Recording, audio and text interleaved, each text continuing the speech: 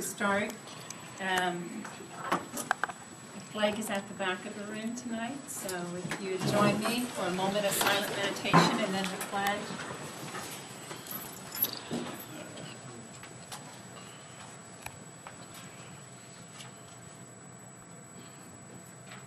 Join me in the pledge. I pledge allegiance to the flag of the United States of America and to the republic for which it stands, one nation, under God, indivisible, with liberty and justice for all. Thank you. All right, Brendan. Ms. Davis. Here. Mr. Kaiser. Here. Mr. Kennedy. Yes. Mr. Moore. Here. Ms. Perkins. Here. Mr. Walter. Here. And Mr. Lafayette will be a little bit late, but he will be in. All right. Council received minutes from the June 9th meeting. Any comments or a motion? Motion to approve the minutes. Second. Ms. Davis. Abstain. Mr. Kaiser. Yes. Mr. Kennedy. Yes. Mr. Moore. Yes. Ms. Perkins. Abstain. Mr. Walter. Yes. All right. We also received current expenses. Any questions?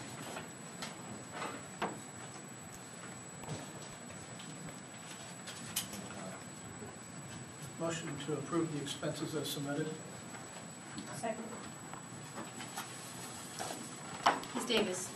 Yes. Mr. Kaiser. Yes. Mr. Kennedy. Yes. Mr. Moore. Yes. Ms. Perkins. Yes. Mr. Walter. Yes. All right.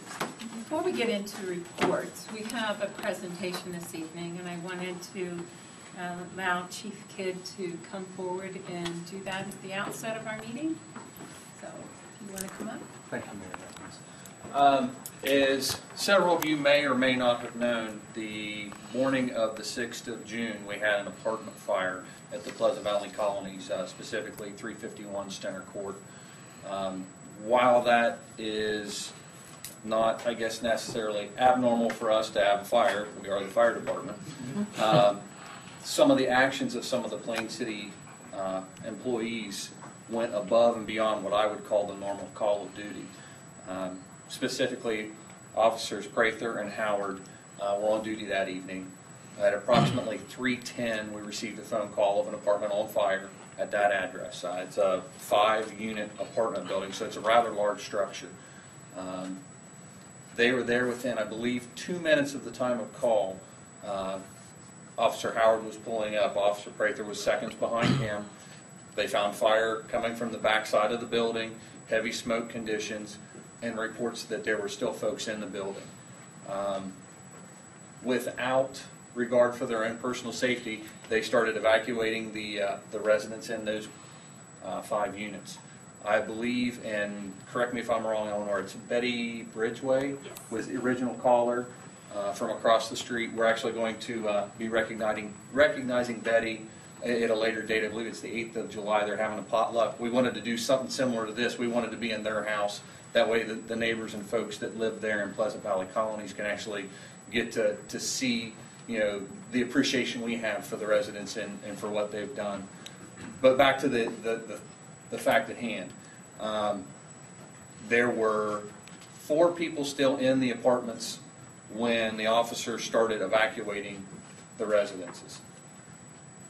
They were able to actually walk 2 people out. The 3rd person met them at the door. The 4th person didn't even answer the door.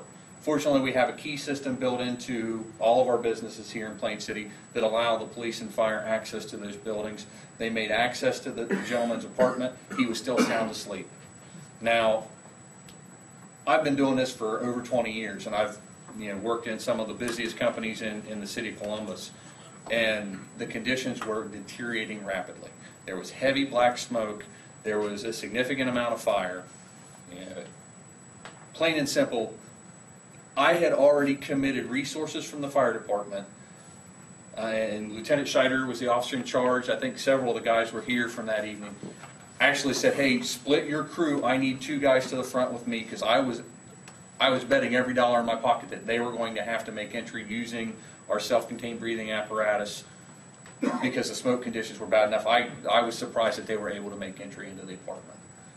They woke the gentleman up, got him out of bed. helped him to his scooter. He actually got out of the building with the assistance of the officers. At that point, they started accounting for everybody that was kind of milling around as far as the folks there at the apartment complex. And I took some cliff notes, if you will, so that I didn't mess this up. They were there in 2 minutes of the call. We were there within 5 minutes. It takes us a couple minutes to get ourselves out the door and moving. Within 8 minutes of the time that they arrived, we were able to give what we call an all clear on the structure. What that means is we had everybody accounted for. 8 minutes. Unbelievable time frame. Yeah, when I read that number, it said, you know what, something was different about this incident than normal. And it all comes down to this. The day before, the City of London had a similar fire, similar setup, similar units, the whole 9 yards. They had a tragic loss of life that night. I truly believe that we would have had a similar outcome had it not been for the actions of both of these officers. With that said, and these are identical, I just happen to grab Tharon's first. I'd like Officer Prather and Howard to come forward. We'll go here to the middle. But we've actually made up, the highest award we can actually give within the fire department is the Fire Chief's Commendation. And both gentlemen are going to be receiving that award this evening. You want to go, where we want to go, guys, so we've got a good, where's going to be best for your picture? Why if you go here in front, I can back up a little bit. You don't mind trying to stay out of your way. All right, I'll go with Tharon first. I'll come back. On behalf of the Pleasant Valley Joint Fire District, I'd like to award you the Fire Chief's Commendation. Thank you, sir. You got to take that off. It doesn't make it. I mean, I know I'd be a lot better looking without that staff.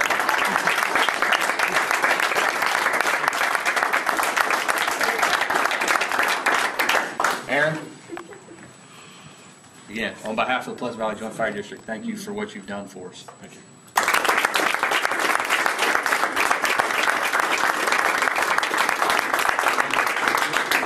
With both of them together. I would like a photo with both of them. Sergeant, would you like to stand up? As Sergeant Jaskowitz is representing Chief Hill this evening. I believe Chief Hill's on vacation.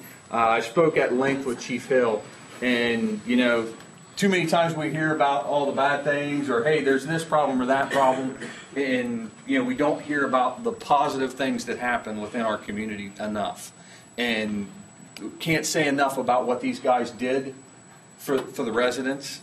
You know, for us, I mean, it made our job that much easier by them taking care of our first problem. You know, you can read any firefighting manual. It says there are 3 priorities when you pull up at a fire: life safety, incident stabilization, property conservation. What that means is we take care of the people first. First and foremost, we want to take care of people. You can't replace them. Second, we take care of making sure that it doesn't get any worse. You know, the easy way to say it is put the fire out. You put the fire out, the problem goes away. And third is property conservation. That's when we make sure that we put tarps. You know, the guys were going back into the apartments, making sure that we found valuables, making sure that we found pictures. You know, all those things that are, it's important to us. It's stuff, but it's important to us. You know, that's the third thing that we do. They took care of number 1. You take care of our first priority, it now allows us to focus on putting that fire out. You know, so it now gave Lieutenant Scheider another option. In fact, it put another fire hose into play, and that's the easiest way to say it. It allowed his crew to pull a second line off our fire truck, and the fire goes out faster the more water you can put on. You know, so these guys made the difference. And like I said, I talked with Chief Hill. He actually sent Sergeant Jaskowitz tonight to represent him. So if we can get both of you two in between Sarge and I, would appreciate that, and we'll have her snap a couple more pictures, and then I'll let you get back to the upside down. It is for me. True. The term mugshot comes to mind. There's no numbers on it. You're good. Folks, again, thank you for your time tonight.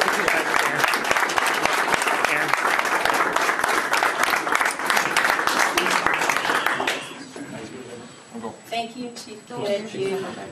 Mayor, thank you again for allowing me a few minutes of your meeting. I do certainly appreciate that. Yes. I emailed both officers immediately after finding out, and they know my appreciation, and certainly proud of them and our police force. So, yes. Sandy, I don't know your protocol, but could I say one thing? Sure. Sure. As president of the Plain City Senior Center's Board of Trustees, I also would like to thank both of you and Chief Kidd, Lieutenant Snyder, for your work and what you really accomplished. And yes, we are very thankful and very blessed in that nobody was hurt, either the residents or any of the first responders. So again, thank you very much. We appreciate it. Thanks to the fire department.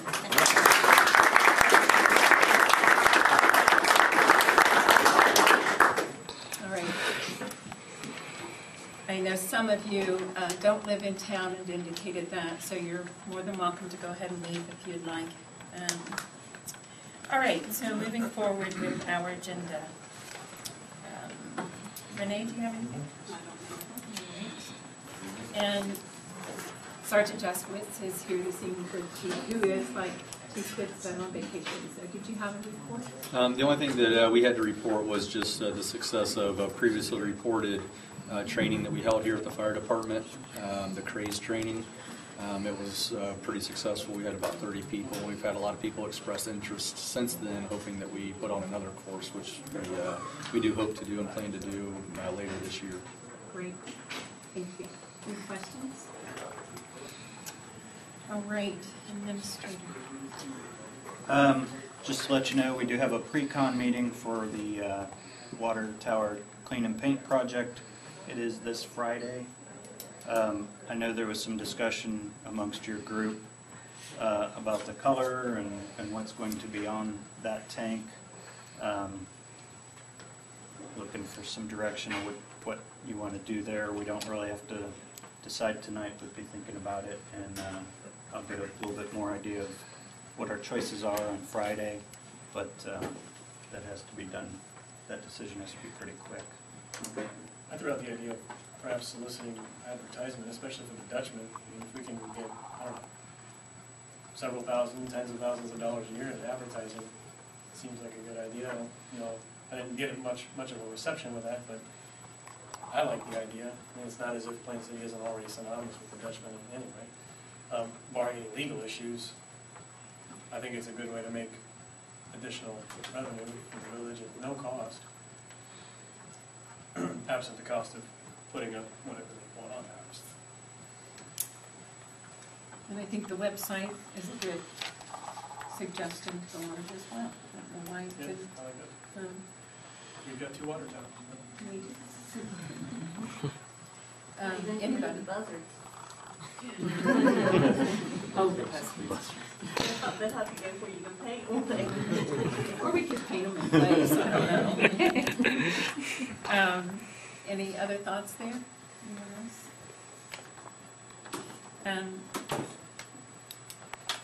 There's no There's legal no- issue. No, it's no different than if you're erecting a cell tower and attaching it to a city or village structure.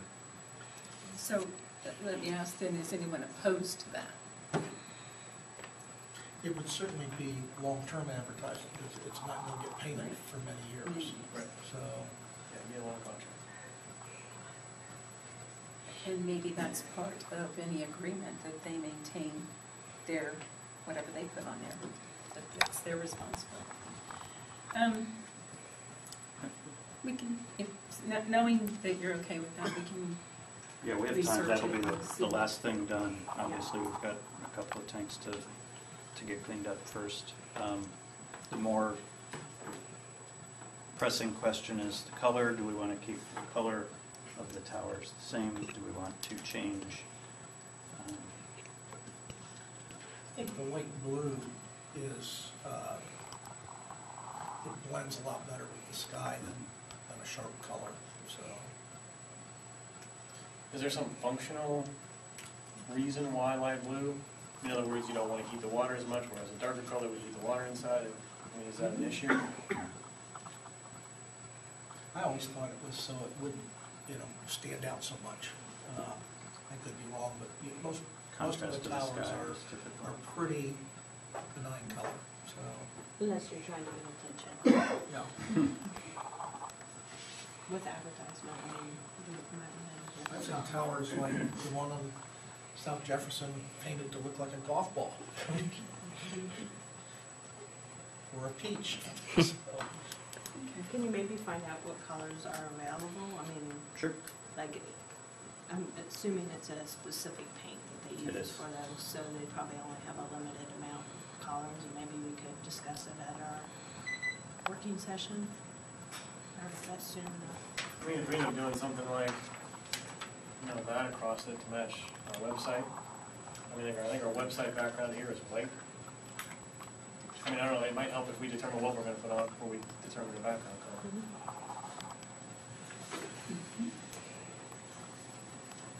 The advertising idea, I don't know that we can limit that just to one merchant in town. We'd probably have to do it on a fair basis. Of course, the price might limit a lot of Yeah. businesses as Yeah. well. Yeah, you're right. Okay, after our meeting Friday, then I'll get some additional information out to you all. Do we still have the buzzer problem? On the Yeah, phone? they're down there. I don't know how Can they we do do it. anything about that? Not in the scope of this project. Take the railing off or anything? I don't know, Chuck. I'm sure they would perch anyhow on the top or somewhere. Somewhere in the crisscrosses of the inside legs. the room. You could electrify it. There you go. Get rid of it. Might have One big light. some set pieces. All right, anything All right, else? yep. Mosquito fogging will begin this Wednesday. We'll be fogging from 8:30 to 11:30. The alternate date for spraying will be the following evening, Thursdays. For the same times, we'll no longer be spraying in the mornings as an alternate fogging schedule. Also, our public utilities clerk attended a utility billing software training conference about 2 weeks ago and came back with some really good information from that. We also received restitution for the fuel thefts that had occurred.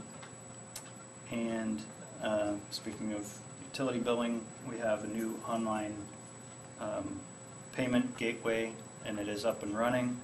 The new web portal gives our customers access to their own water and sewer bills with real-time viewing of their account, including account history and many more options. They can edit their personal information, as well as make payments and recurring payments if they choose immediately online with real time. And unless there's any questions, that's all I have. Thank you. All right, Mr. Lafayette. Couple issues from the last meeting. I did send correspondence to Mr. Frick with the PCABA regarding the parade issue and with regard to the speed limits within the park, telling him that we need to make sure that our coaches are aware of first of all, keeping the speed limits during the baseball season down and staying within the speed limits, and also advising police are present throughout the park, and if somebody's speeding, they have every right to get ticketed for that. And also with regard to the candy for the parades, obviously we don't have another parade this year, but in advance of the next parade, we need to have a sit down with the coaches and have a clear understanding of supervision of the players on the parade floats, and that we'd like to maintain the parades as we've had them, but we need to do it safely and with respect. And that's pretty much it for that issue. I believe at the last meeting, Mr. Kaiser asked me to do some looking into the role of social media as far as Sunshine Law in advance of the July work session. This is a developing area of the law. There isn't anything really specific. The only issues that arise are if a person is acting in their official capacity versus their individual capacity, and the law is kind of, we have generalized laws as to forum discussions with council members. Obviously, if you're discussing a public issue and deliberating and voting on a public issue, that is not something to be done outside of a public meeting. It has to be done in the meeting only. So there has to be some caution. I understand, obviously, all the various social networks and tweeting and all that stuff. that it's treated no different than any kind of serial phone calls or serial emails, where if you can't round robin a vote, you can't round robin a discussion on something. That being said, you also are not inhibiting the ability of council to bring something to the rest of council's attention via social media or by email.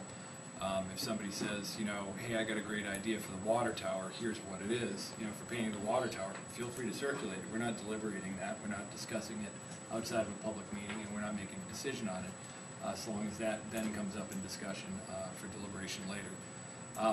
So generally speaking, the real issue comes down to is whether it is a truly private discussion on a forum, or is it a public discussion in the context of what that person's official capacity is.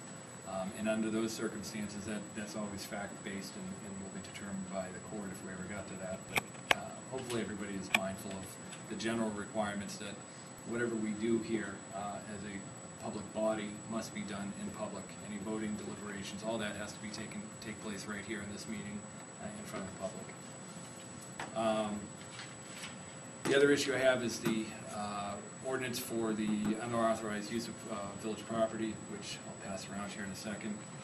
And the final issue that was brought up at the last meeting, it dealt with the sale of that zero-turn mower. I think there was discussion on that, and there was a request for me to determine whether or not the village has the authority to donate property.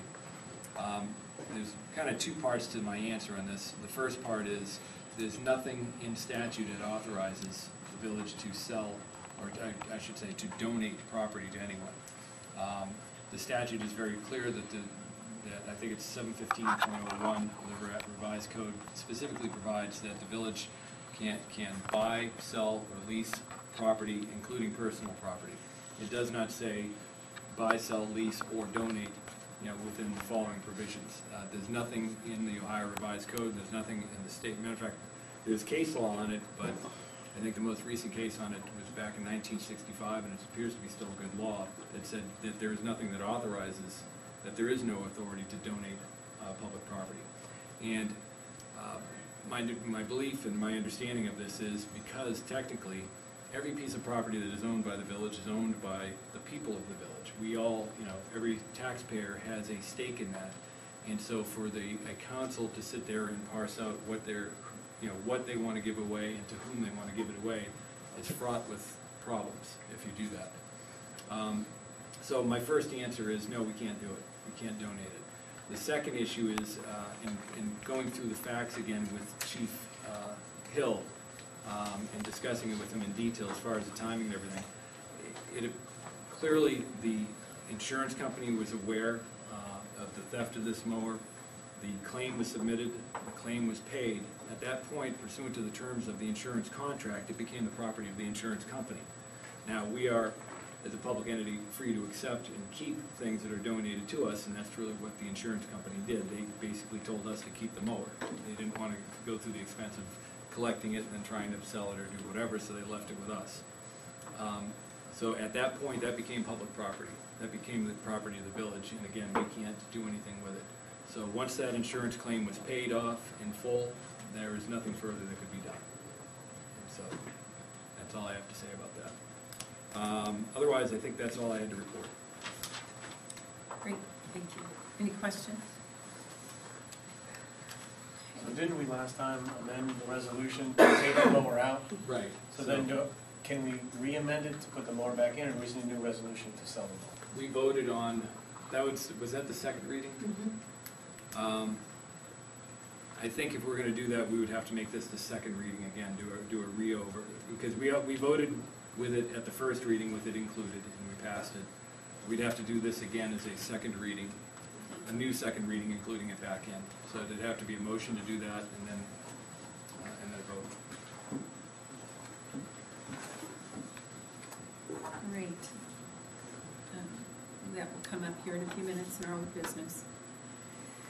Okay, is there anyone here, I didn't see John Rucker here, anyone that wants to report FEPCO? Okay. Planning and zoning. Yes, We met on Wednesday, and previously Agape had come and we had said that we couldn't do the changes they needed because of the EPA. They did reach out to the EPA. The EPA has actually approved it, and so they can go forward. However, then we found that it was like 4.5 feet over the amount, so we gave them the option to either make it smaller to fit within the compounds of the ordinance, or to take it to BZA. So, and I don't know if he was gonna take it to BZA, if he's contacted you. He is going to take it to music. Okay. For variance, so. It's coming your way. And then, I believe at the last council meeting, I know I was out, but I believe the wind energy, the sandwich boards, and the V3 changes were distributed. They went by email, right? Yeah, they went by email before that meeting. I don't think we discussed them because I think they went out late. Do you want to discuss them now, or do you want to wait till later? Yeah. So I will tell you, I'm not real familiar with the wind energy. I came in at the end of that when you guys had made most of the approvals and changes to that. We did use what I believe Marysville had previously with alternative energy. Was there specific questions on that?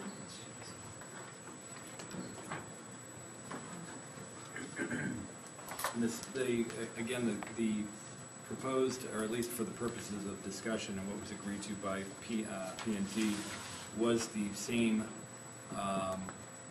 ordinance that Marysville uses. Obviously, that is going to be edited to make the appropriate changes, but otherwise, the remainder of it is intact.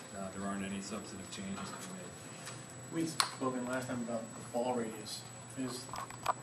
What are the requirements there? In other words, I'm assuming if it's, let's say, 50 feet tall, that there needs to be a fall radius in excess of 50 feet. The diameter, or the radius on each side needs to be 50 feet. And actually, if you look within here, it's 1.1 times the total height. So if you're dealing with 100-foot, and I don't even think, matter of fact, if I recall correctly, it doesn't even permit anything that high. Rooftops. Just as an example. Yeah. Right. So it'd have to be 110-foot fall radius. And is that codified, is that Ohio law, or is that just something that Marysville has created? Right, yeah, there's no state statute on. Is there a restriction for electromagnetic interference? I don't remember if there was or was not. I don't believe that there is. I think we need to look at that. Okay. For generating energy and electromagnetic interference could cause problems for neighbors. Actually, it could cause problems with police communications, fire communications. And I believe these are all, we have a limitation on the size. These are all small wind energy apparatus. Does anybody here know anything about such a device? I mean, is the electrical energy actually generated within the tower? Is it generated somehow underground? Does it go somewhere? I mean, how does that work? It can be used on-site. I believe it's only for on-site for your own property. So it's immediately generated there, right, and just given locally? Right. You're not establishing a utility for other people to be using off of yours. It's only for your own property. And the limit is between 2 kilowatts and 5 megawatts. So that may very well have some bearing, and I'll look into it on the electromagnetic interference having a lower wattage. Again, this is not like your typical wind farm that you would see out as you head out towards Van Wert or something like that, where you have big giant fields of them. Because frankly, with the fall radius, you're not going to fit anything in this village that's that tall. I mean, those are as tall as our water tower, and we don't have room for another water tower. So. But yeah, I'll take a look at the electromagnetic interference, and if you guys want, you can look at this again, and if you have other questions, you can email those to me. Well, on page 309, it does say signal interference. The owner of a small wind energy project must take reasonable steps to prevent and eliminate interference with transmission and reception of electromagnetic communications, such as microwave radios, telephones. Oh, the original? Okay. All right. Yeah. So it does have something in there. And then it goes on down about wiring electrical apparatuses. Right.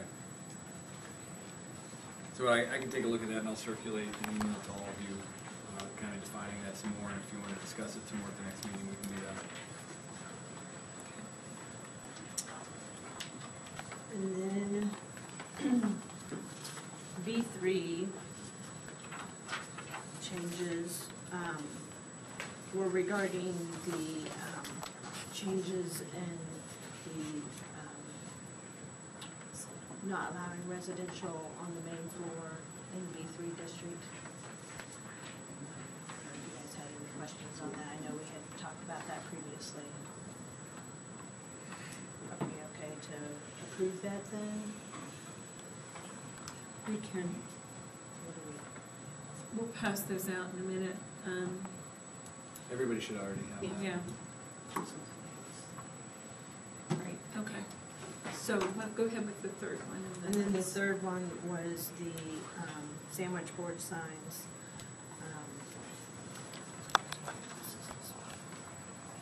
We had made some changes to the ordinance Corner of that. properties. Corner properties, allowing a second sign for corner properties. In the Uptown. Okay. Anything else, Colleen? That was it? Now, these would be, would we draft an ordinance or a resolution to bring that forward? Right. Yes. Yeah, I think as it is now, each of those would be amendments to existing ordinances. Like wind energy would be a brand new ordinance that we'd have to shoehorn in there somewhere in our ordinances, whereas these two would be amendments to what we already have. What you have is the draft of what it would look like. I think I did it with a marked up version so you could see the highlighted and the stricken language. But yeah, so you would consider that. If you agree to that, then I will go back and put a final version together and then do a resolution to approve that particular ordinance change. So if you're okay with any of those, entertain a motion to move forward with. So Paul can draft an ordinance? Need a motion for all three? No, we're gonna hold off on the wind, so if you're okay with the other two. A motion to move forward with amending the B3 district and the sign code. Second. Ms. Davis? Yes. Mr. Kaiser? Yes. Mr. Kennedy? Yes. Mr. Moore? Yes. Ms. Perkins? Yes. Mr. Walter? Yes. Great, thank you. Okay, BZA. I don't think we have a meeting yet, do we? Well, one was planned for July 10th, but Mr. Lafayette could not attend, so I have not heard anything. Rescheduling? Yeah, we're working on rescheduling. Okay. Do we know the time limits on the first one? We're within it right now, but it's gonna be close by the time you get back. 30 day, we've got a 30-day timeframe to get that in, so. Okay. Well, if we need to do it sooner, we can do that as well. Okay. Yeah, just give me a call on another day.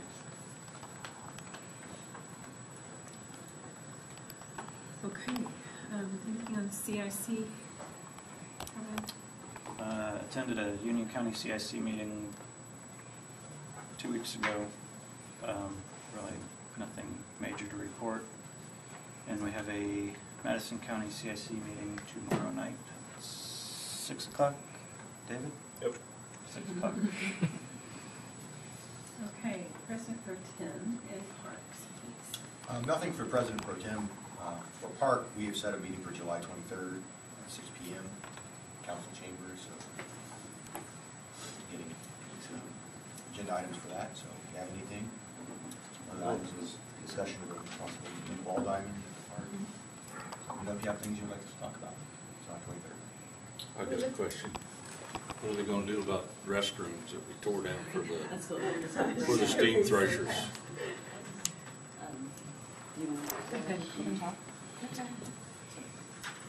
I was just asking what we were planning on doing with the restrooms. We have lots of activities out there. I mean, we have the steam threshers coming up with 4th of July, and we've basically taken out 6 to 8 Unusable bathrooms. unusable bathrooms that we don't have now. you know, well, they were unusable before, so really no different situation than we were, but that's a great question. Now, well, I guess we have the youth building. What are our options? There's restrooms at the youth building, there's restrooms at the north end, campground shower facilities, and there's also porta pots at the baseball area. As I recall, Parks discussed this, and the decision was, once that building was torn down, that if there was a large event, it would be up to the event committee, or up to that event entity to figure out what their restroom needs were and to provide those for themselves. But when it comes to 4th of July, we are going to be paying $325 for our parade. We will be paying $335 for restrooms out of the volunteer money. We won't be able to use the porta johns at the ballpark because they will be in the roped off area.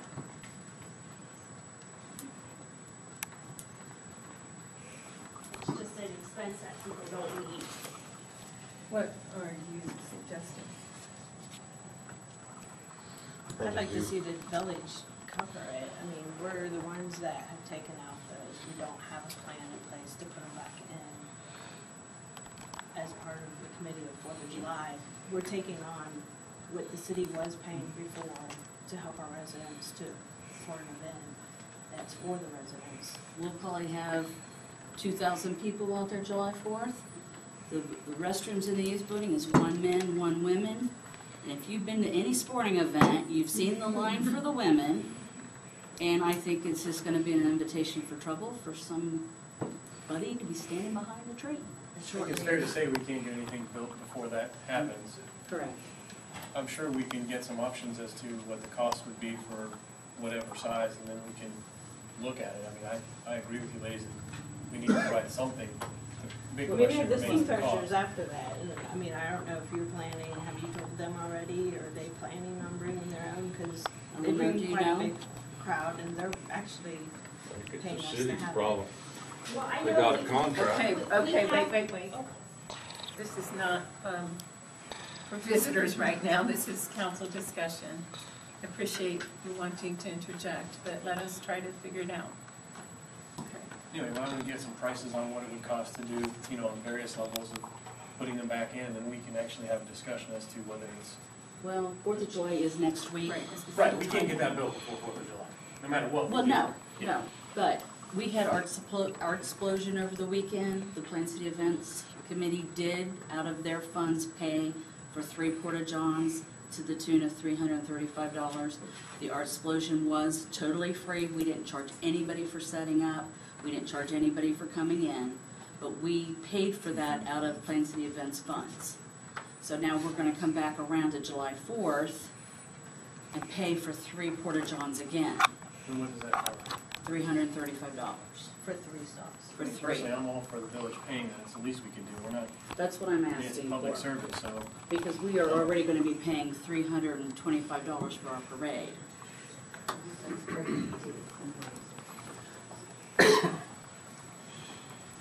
All right, so a motion to pay for the $300 and some dollars for the porta potties on the 4th of July? I'll make a motion. 3 porta The potties. city pays public? for the porta johns for the Yeah. 4th of July. Ms. Davis? Yes. Mr. Kaiser? Yes. Mr. Kennedy? Yes. Mr. Moore? Yes. Ms. Perkins? Yes, Mr. Walter? Yes. thank you. I would also like to, just part of my part presentation, introduce a motion to, and I don't know if this has ever, we discussed this, I don't remember it, but to not charge for park rental that day, the 4th of July. We, just to go on record, right, we normally would charge for the use of the park. I want to make sure it's in the minutes that. But the village wants to charge the people of the village to put on their 4th of July event. Well, if my family who lives in the village, if they wanted to rent the park. But you're not doing it for the people of the village. So- You're putting it on for a private situation. Anyway, you can vote no on it, I guess, if you aren't opposed, or if you're opposed to it. I Okay? mean, I just think it's important that we state this because it should just be on the record that the village is donating the park for that day. So I move that the village donate the park to the 4th of July fireworks celebration. That was already understood. Well, yeah, but see, understanding is not what we need here, we need a resolution. So it's been seconded. Ms. Davis? Yes. Mr. Kaiser? Yes. Mr. Kennedy? Yes. Mr. Moore? Yes. Ms. Perkins? Yes. Mr. Walter? Yes. Okay. Anything else from her? Nope. Okay. Personnel finance? Nothing to report. Fire? Well, we got 6 new recruits in the fire department, and they've passed their medical tests now and everything, and they're ready to learn the procedures and how the fire department works in Plain City. And they're ready to go work. And the second thing we have coming up is a replacement levy, a 10 mil, that'll be on this fall for the fire department. And about, other than that, that's about it. You said it's a replacement levy? Replacement levy. Yeah, the levy that will be in November is a 10 mil levy. It will actually replace the current 10 mil levy that is due to expire at the end of this year. Any questions? Thank you. Jen? Okay. The end of our report. Old business, we have the third reading of Resolution 1014, which is the 2014 budget amendment. Motion to pass the third reading of 1014. Second. Ms. Davis? Yeah. Mr. Kaiser? Yes. Mr. Kennedy? Yes. Mr. Moore? Yes. Ms. Perkins? No. Mr. Walter? Yes. All right, third reading of Resolution 1214. That's going to be the second, and that's it. Yes, so I think we want to change that back to the second reading and to, so the motion needs to be that we're changing it back, in putting back in the zero-turn mower.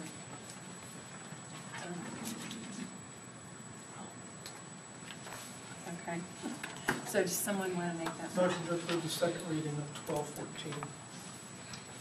Second.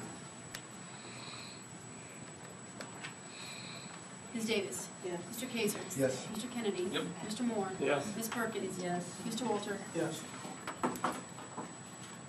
So, Just to clarify, the second reading of that one would have been for, we going back to do the second reading, including the mower back? Yes. Correct, okay. second reading of Resolution 1314, state purchasing contract. Motion to approve 1314 for second reading. Second. Ms. Davis? Yes. Mr. Kaiser? Yes. Mr. Kennedy? Yes. Mr. Moore? Yes. Ms. Perkins? Yes. Mr. Walter? Yes.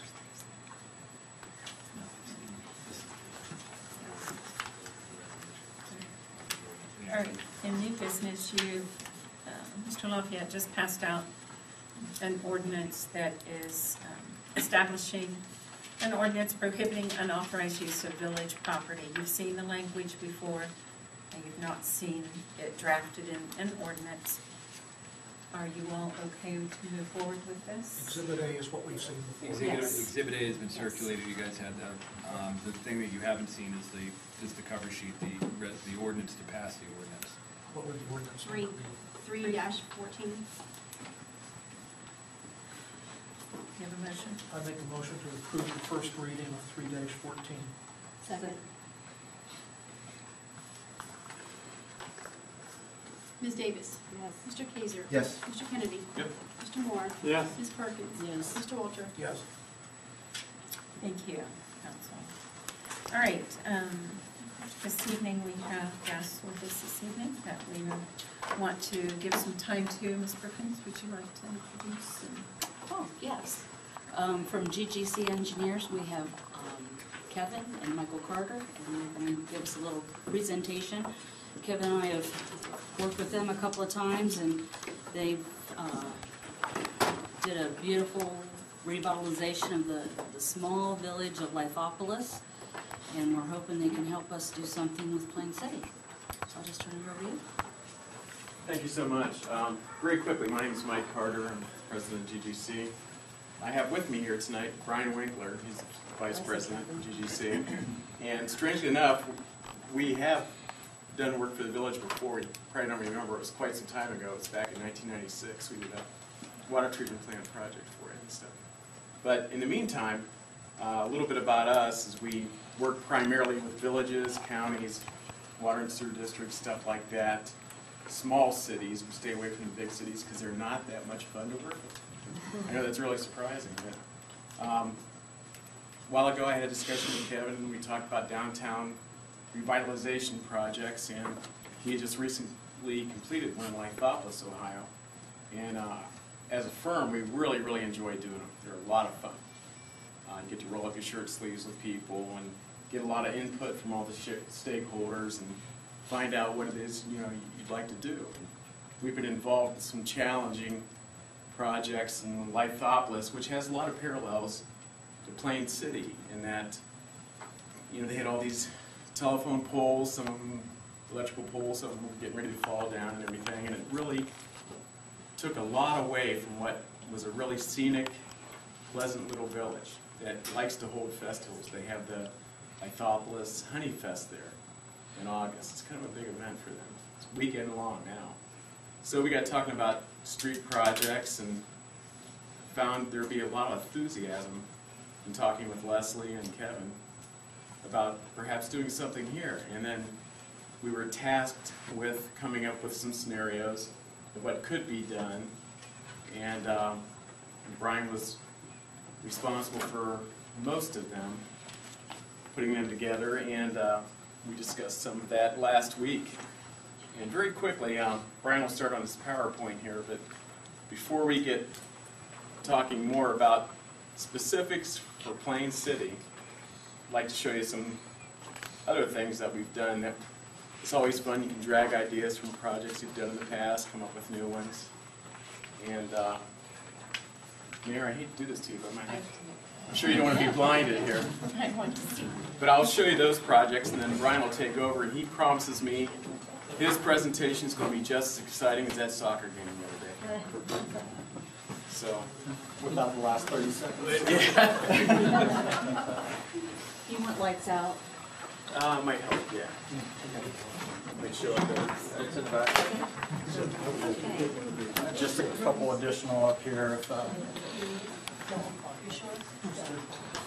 Very quickly, one of the things that we get involved with villages and small cities is there comes a time where you have all this growth occurring when you're outlining areas. And what happens then, it takes what could be somewhat of a nice, scenic, vibrant downtown area, and it relocates them to the outskirts. So what happens, your downtown loses its identity. We worked for the city of Cuyahoga Falls, and they had a situation where they had all these shopping malls and all this stuff occur on the outskirts, and people forgot there was a downtown. So we did a project for them to recenter things back downtown. And I know you're not looking at anything like this, but this was perhaps the coolest assignment an engineering firm could ever get, and that's design us a place where we can throw parties and have a festival. Because they were having these weekend-long festivals down there. The dancing water fountain, the lights and the music, and the sound stage was particularly neat. But what really made it safety and access to some high-end restaurants. So that's one of the things we did. Hope this works. In Gahanna, it's where our office is located. They did a similar project down there a couple years ago. Unfortunately, the timing wasn't real good. It hit upon some bad economic challenges, but we were involved in that project down there too. And they had the same situation. They had horrible electrical and power poles. You know, one of them fell over in a bad storm one night and shut down the entire street. So we took all that, relocated to the rear alleys and downtown, and did a few other things under it. But that's, and if you've been down there lately, they had a big festival there last weekend. The place is just thriving now. It was really turned around. This is a smaller project for Cuyahoga Falls, and this was a area that they wanted some traffic calming. People just speeding and blasting and blowing through there. 25-mile-an-hour limit, and no one ever did 25. But they also wanted to beautify it because they had some shops, a couple restaurants that they wanted to see thrive again in what was kind of a neglected part of the neighborhood. So, see that big kiosk right there. They actually kicked things off by calling it Chestnut Crossing. They gave it its own name. So now everybody says, well, you know, where are you going to go to dinner tonight? They go, well, it's got a place out Chestnut Crossing. So, and I'll turn things over to Brian here so he can talk about things specific to Plain City. Thank you. As Mike mentioned, we're a firm in Gahanna, Ohio, and love doing these type of projects. And worked in the city before. I live just down the street, just outside of Plain City in the small metropolis of Dublin. So familiar with this area quite a bit. But the area we were tasked to look at, talking with Kevin and Leslie mainly, was Main Street, basically from the library. And I'm going to use this nifty little pointer thing. Here's the library, and here's the old 42. So really kind of this area along Main Street is what we looked at. Some different options, mainly just looking at beautifying, making a lot more pedestrian, a lot more business friendly for the area. Get a destination point for people to come to, spend their evenings, go to a restaurant, go to a shop, that type of thing. So what can we do to do that? The sidewalks down there, I'm sure as you walked, are getting to be dilapidated. Sidewalks are cracking, the curb is gone in a lot of places. So, if I can hit this, there we go. It will blow up a little bit in a second. But this is just a depiction of, you have a 13-foot sidewalk from the edge of your building to the curb, which is great. I mean, go through any area and to have a 13-foot sidewalk is just a luxury for the village to have. Very pedestrian friendly. So we took part of that and created a 4-foot wide landscape strip and a 9-foot wide sidewalk. Still very pedestrian friendly, able for the businesses to get people in and out of. And this is kind of a blow up of that typical cross section. Here's that 4-foot grass strip. We put a light pole, put trees in that area. There's another paper blow up of what's going on over there if that helps at all. But there's some tree locations. In between the trees are light poles. Yeah, and this is a depiction of the crosswalk. This is stamped asphalt that we looked at. Very maintenance friendly also is to use stamped asphalt. And it's getting to be a lot more economical. People are doing it more. People are getting easier. It's getting easier for contractors to work with. So, we looked at 3 different options. Here's the second option. This is almost the same thing what you just saw, except with brick edging instead of the grass landscaped edging. Very walkable. And the other thing we looked at is kind of these, you see these bump outs. And I'll get to that a little more specifically on the next slide. But so again, the 4-foot wide section, that can be done either with brick pavers, or one thing we encourage is stamped asphalt, colored and stamped asphalt. And that's actually what you see right here. That's a picture of stamped asphalt right along the streetscape. And again, I didn't put any trees or light poles in here, but that's one thing that can be put into that area also. And then the third option, one thing we've heard a lot from Kevin is businesses want parking. Okay? You need people to get in and out of. So one thing we looked at is to add parking to the area. There's some other ideas I know the village is looking at, but We also looked at adding some parking to the street itself. Right now, you currently have 3 lanes. I'm going to flip-flop a little bit here.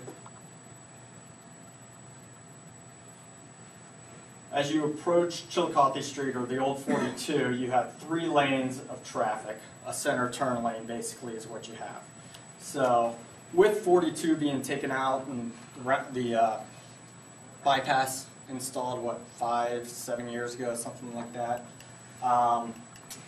you don't have the amount of traffic as you do anymore through the downtown area. So we'll be able to eliminate that turn lane. So that allows us to put a lot more angled parking in that area.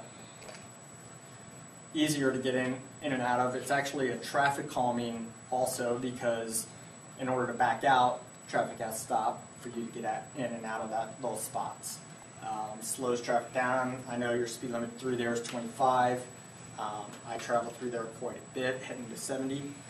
I know people don't go to 25 most of the time through there. Plus you have large trucks still going through there using the 161. So this would calm the area down, make it a lot more pedestrian friendly. Again, highlight the crosswalks with the brick asphalt. This is one area I did not blow up, but that's an alley that could be closed off.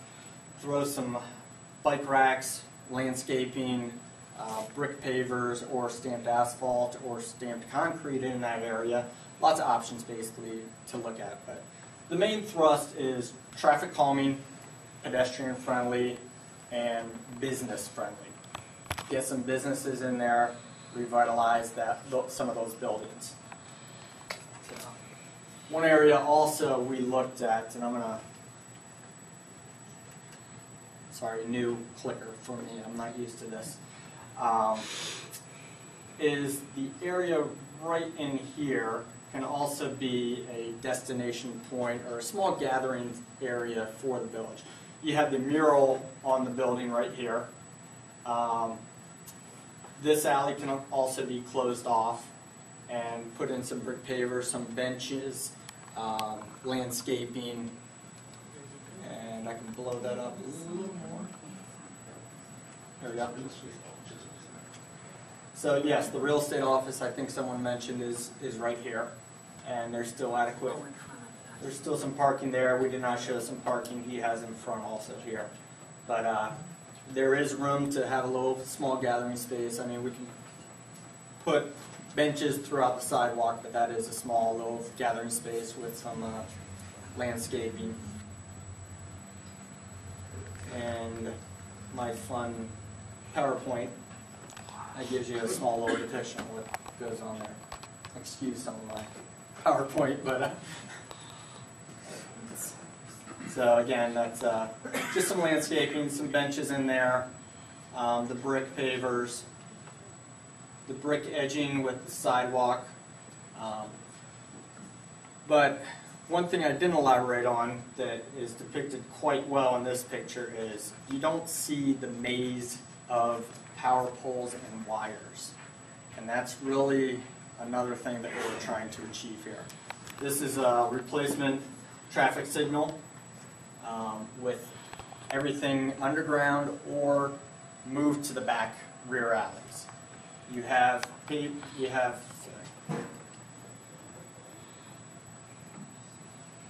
There's overhead power already back here.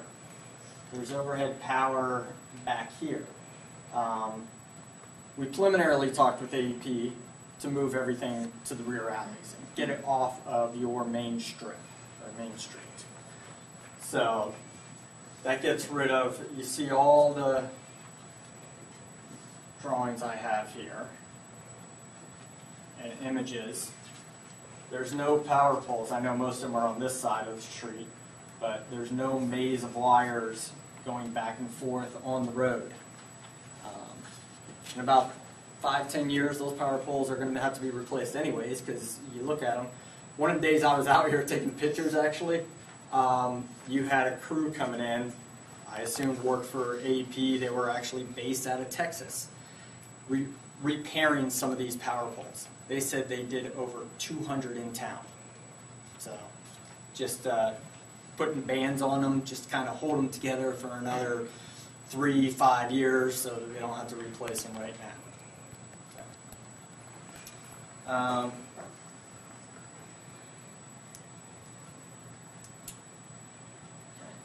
again, showing the angled parking, the bump outs for traffic calming, more pedestrian space,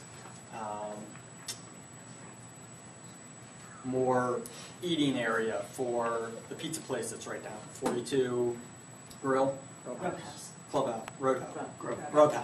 Thank you. 42 Grove House, just down here. More seating area for them.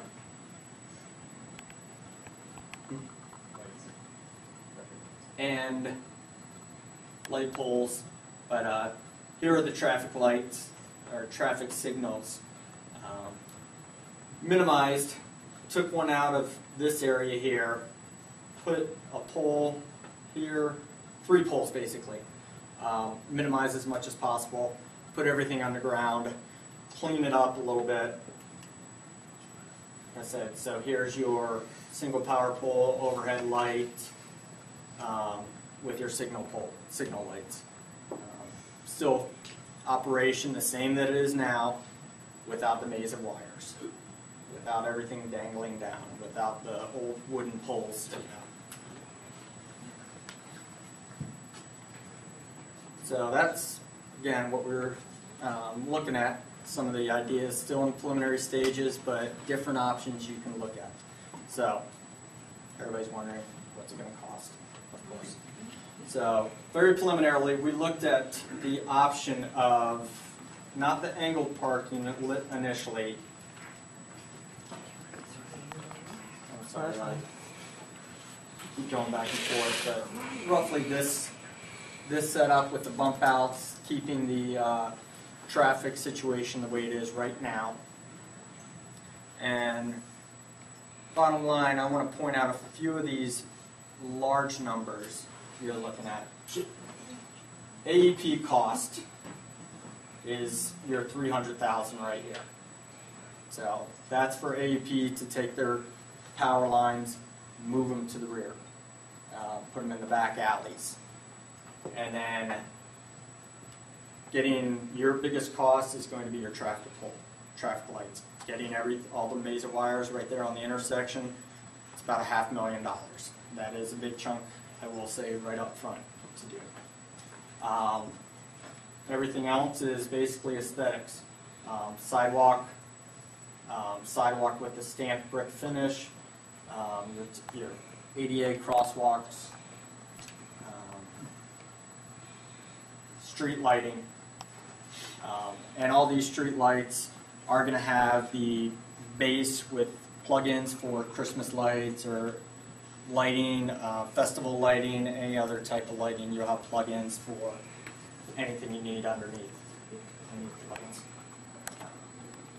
So I understand that's a big chunk, and I am going to pass it on to David here. David Kell with Madison. I'll let you introduce. But we've looked at some different funding options, very preliminarily, and there is funding sources available for this. Okay. My name's David Kell with Madison County Community Improvement Corporation. It's a not-for-profit development organization in Madison County. Just wanted to touch on some possible funding sources that we had looked at for the project as a whole. And just referring back to the previous slide in your mind, we're really, for these different programs, we're focusing on really the first 7 lines or where these are going to help a whole lot. First is a program with the Ohio Department of Transportation called the Transportation Alternatives Program. This is a program that's focused on improving transportation opportunities for non-motorized vehicles or modes of transportation. So sidewalks, safe routes, so crosswalks, and there's other things with regards to historic preservation and scenic environmental entities that this program focuses on. They asked for me to put the how much funding is available with each of these programs and also the process. Please review. It does get kind of complicated, but a lot of these programs also, they do ask for local match or local contributions, and there's different sources. I know some communities, back where I originally worked in Greene County, they used different programs from different agencies as match dollars, and then there's also local dollars from the community through various means to support these types of projects and gain this type of funding. Ohio Department of Development Services Agency has a Community Development Block Grant. There's actually 2 different programs within the block grant program, and that's the community allocation program, community allocation portion. And so every year, counties and then certain communities receive grant dollars that can be put towards public improvement projects that benefit individuals within a community. So Madison County receives a certain allocation every year, and local communities within the county can apply for, go to the county commissioners with a project and ask for these dollars that have been given to Madison County. Typically, there's a scoring system. I know Madison County contracts this service out, but you would score a different project based on certain criteria that were set, and if projects that receive the highest scores would then be awarded sometimes the full amount requested, other times a portion if that's all that's available for a particular project. There's also the Community Development Block Grant Downtown Revitalization Program. This program is actually, it went away in 2012. In 2014, it just started back up. So this is the first year that's back up and going. And this is perfect for a project like this focused on a downtown of a community. It's focused on improving the central business district, benefiting a low to moderate income population, and eliminate slum and blight, improves blighted streetscapes, rehabilitate deteriorated building facades, and address different code violations within particular facilities. About 40% of the total CDBG funds that's available throughout the state, and in fiscal year 14, the number in parentheses is 20 million. That was the total number that was with the CDBG program throughout the entire state. So about 40% of that, you're looking at about $8 or so, or 8 million, I'm sorry. That would be, and this is a statewide competitive grant. So you're competing against communities in Northeast Ohio, Toledo area, Appalachia, but it's very competitive. But it's a good funding source for a focused project like this. And the last is the public OPWC, Local Transportation Improvement Program, small governments. Mike and I have talked a little bit. We think there might be some opportunities with this program. I think would depend on what the project would be and how we phase the project and certain specifics on whether this program would qualify. But I'd like to interject. I spoke with Linda Bailiff, who's with District 11 OPWC, and literally everything we're doing here would be applicable to that program. So we could get up to $500,000, both a grant and loan mix. Right, absolutely. If you look at the purpose, I went through the previous projects that have been awarded funding. Eligible areas of improvements include sidewalks, curb and gutter, roadway, utility relocation and improvements, and also standard decorative lighting. So that program, as Mike said, he confirmed it would be a great opportunity for this. I talked about the application process. We probably have to bump it back a year, so just adjust those years. But so this is, if we get some momentum going now, we could definitely apply for this upcoming round. So there are dollars out there for a project like this, and of course my role as your economic development agency is to work with you to put together these grant applications. We work with Mike's office and see what we could get for the village.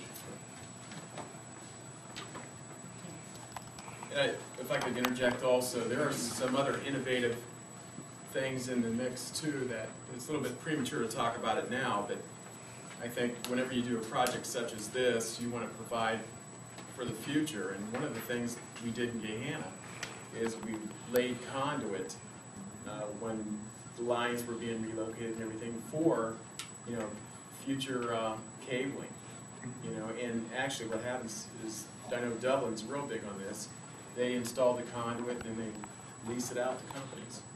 So there's a lot of innovative things that can be done also to help offset some of the cost of moving the power around and things like that. But it's pretty early on in the process for that now. But that stuff's evolving every month, it seems like. So I think you have an exciting project. I think the things it'll do when you open up that street is just amazing.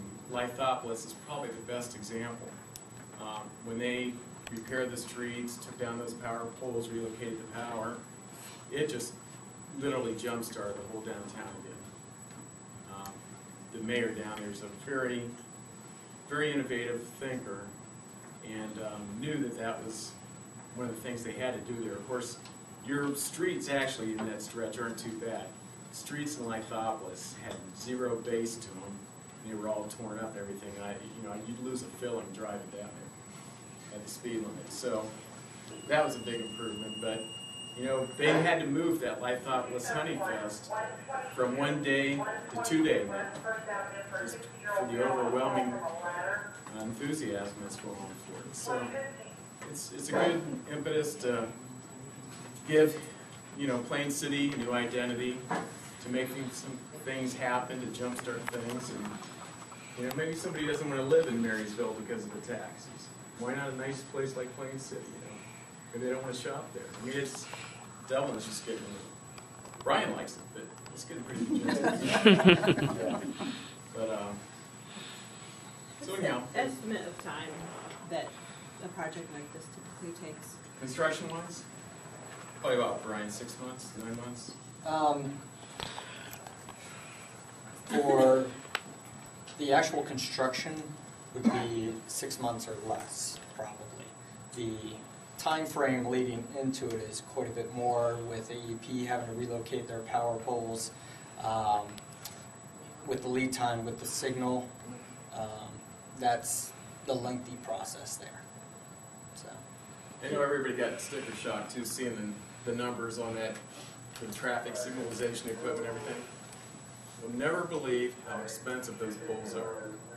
They're exorbitantly expensive. You think they were made out of gold or something, but they're very complex structures. You have to have a real beefy base for the big single arm units, because they're cantilevered out so much and everything.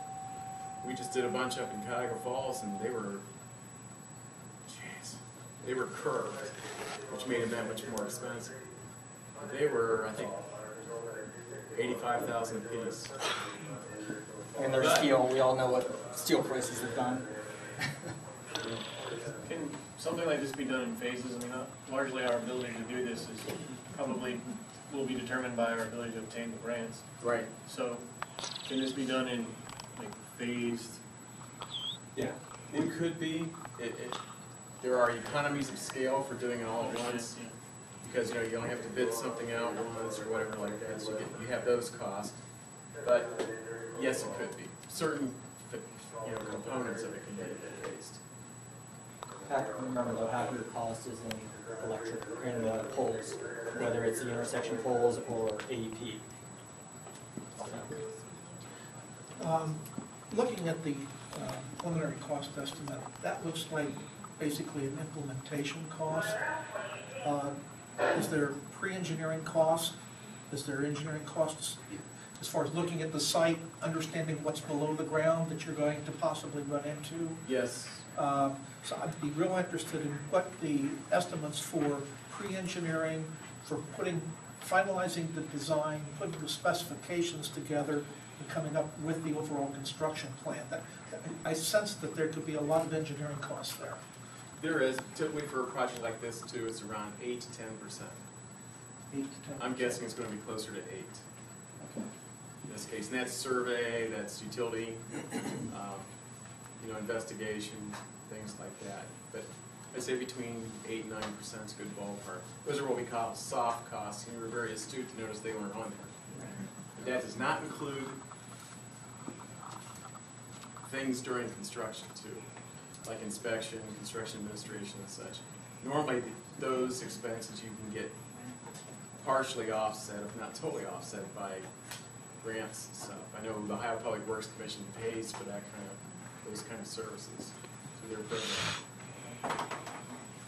Thank you. Is there a certain percentage the cities you've done have seen in business growth after you've done the project? I don't have exact numbers for you, but in the city of Cuyahoga Falls, they were having one weekend festival a month, and that has pretty much gone to one, sometimes two. But in addition to that, they have events there every Friday and Saturday night now. And it was so hugely popular that when they had to more or less shut the thing down in the winter, they hired us for a phase 2 there where we designed a mechanically refrigerated ice skating rink that could be erected in a couple weeks' time. And they have events down there all winter long now. So I mean, it's really done great things there. As for revenue figures, really can't address that. I know one of the things that pavilion building, the 3-story building back there, your conversation earlier about restrooms and stuff, there are 85 toilet fixtures in that building. Because in the past, they were just using those portalettes and everything. Now they have nice, clean facilities there. And the upper stories of the buildings, they actually rent out to residents as event centers. I mean, you have high school class reunions there, you can have wedding receptions, stuff like that, and it's actually generating cash flow. And it's, Lithopolis is the perfect example. I know Leslie and Kevin went down there, and I just wished you'd seen it before. Kevin found some photos on Google Earth that showed just what a mess it was before, but it's really vibrant now. I grew up there. Oh, did you really? Have you been there recently? I have not. It's probably been about 2 years. Honey festivals. Yeah. I have another question, please. I think Brian mentioned that the cost estimate in here was for the bump out option. Correct. Okay. Kind of the second option. So if we were interested in the head-in option, how much higher would it be higher? It'd be slightly higher What because you're coming into the roadway a lot more. Okay. So a lot more asphalt work, a lot more permitting would be necessary. Maybe 200. Okay. Now the bump out is the mid-range, correct? Correct. Okay, what's the least expensive option? Just the landscaped instead of brick concrete pavers, so you Yeah. can knock a little bit off there. Or getting rid of those small bump outs entirely, so you're just going basically curb to curb rather than bumping out into the roadway with those. The biggest issue with the bump outs from a construction and engineering cost factor is your water now has to find, your stormwater has to find a place to go. So I noticed that in your profiles there. yeah, you're basically you're putting in a lot more storm structures, catch basins and underground storm sewer in order to handle that flow. Okay. Otherwise, you're going to have trapped areas and puddling all over the place. So No, that's not. with the landscaped option compared to the 1.6 million, I know it'd go up 2 if we went head-in. If we went landscaped, what would it do? Probably without the bump outs, probably down to. I mean, again, very preliminary costs to begin with, and those are the options that we want to work with council, the village. Mike's mentioned Cuyahoga Falls quite a bit. We had 50 public meetings on that Falls River Square project. It involved amphitheater, a building, whether they were going to close the road or keep the road. We ended up keeping the road, putting an underground tunnel underneath the amphitheater. But we held 50 public meetings during the course of that preliminary through final design phase for that project. So, And those meetings were very helpful. And sorry to interject again, but one of the things that even occurred that you could do somewhere on this project is they had an area where, in this case, it was a fountain, where they allowed whoever wanted to buy a commemorative brick and put in this fountain. They raised $100,000 doing that and had to shut people off. At the very last minute, they wanted us to make that thing bigger, and there physically wasn't any room to do it because they got such an overwhelming response. But it's, you know, the community buy-in. It's an opportunity to completely renovate the downtown and have a piece and a part of it, have your input. But some of the public meetings involve things just as generic and simple as, do the seats in the amphitheater have cup holders? But that's the kind of input you want from a community. I mean, you want to get the details right. And you want to get community buy-in. You want everybody has, you know, pretty much has a valid idea or a good idea. Get it all out, get it implemented. And then David and I will try to figure out how to pay for it. So they're actually, like I said, fun projects. Our bread and butter is water and wastewater and, you know, road work and stuff like that. But these are the things, these kind of projects are what allow us to get, you know, take our nerd hats off and do some fun stuff. So really like working with communities, getting their ideas and implementing. Was Life Office on a state route? They are not. yeah. So they Are don't they? have- Yeah. Oh, they are, but they have their own jurisdiction within the corporate limits, just as you do here. I was just thinking about here, we've got so many wide loads coming through town. Yeah. Bump outs are going to be really bad. Well, you have a great base under there right now. I mean, ODOT's laid a good base under that roadway work. They give you 14-foot wide permit. You come through town here with 2 12-foot lanes. Yeah, It's actually, gonna be you have pretty less than that nasty. right now. Pardon? I believe you have less than that I know, right now. but- that's why I'm thinking the bump outs would be even worse. No, we would maintain the minimum width, 12 foot, actually. We'd lose sidewalk. You may, with the angled parking, you lose a little bit of sidewalk, plus we lose that center lane that, as we mentioned. That center lane gains you a lot if you remove it. So, but you might lose, I think we laid it out where maybe a foot or two of sidewalk that we'd lose out of your 13-foot wide sidewalk. With regard to Lithopolis, you know, and again, maybe apples to oranges comparison by the total numbers, but what percentage was paid for just by grant alone out of their total number, if you know? That particular project was a little bit larger than yours. We accomplished half of it. They received OPWC money for that. The total was what, 1.75 million, Brian? I believe so, and I believe it was just under 1.5 grant, or through OPWC, which I believe was 50-50 loan grant. So it was about 40-40 grant loan and 20%. I don't recall whether they were self-funded through the village or through something else. They've not done the second phase of it yet, though, but that was the phase 1. All right, so in phase 1, it was roughly 40% was accomplished through grant, and then 40% through loans, and then the balance from whatever, general fund or whatever. They're doing some innovative stuff. They earmarked a utility corridor, and there's Ohio Revised Code now allows utilities that are in that corridor to be charged a maintenance fee every year. So what they do is they take a 20-year number, what they think it's going, and they have to justify it, but they've been able to do this, but what it's going to cost to maintain that space, and they can bill the utility companies for that. And that has stopped some other things too, like before the utility companies was coming in and just rip up the roadway, you know, just saw through it and everything like that.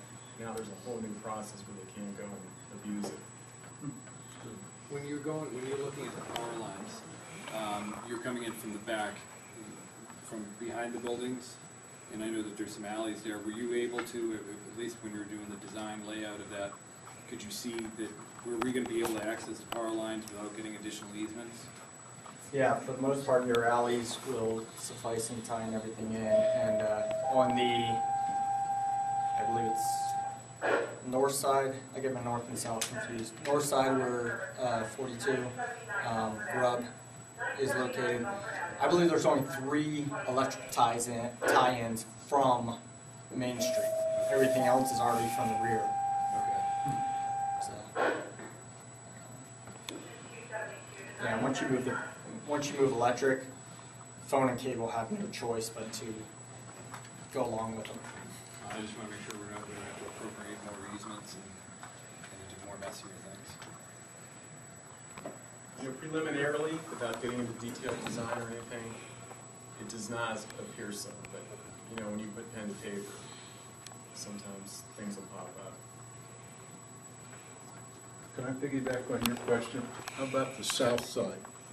If you move the electric from Main Street back to Bigelow, are the businesses and the residents going to have to change their service entry?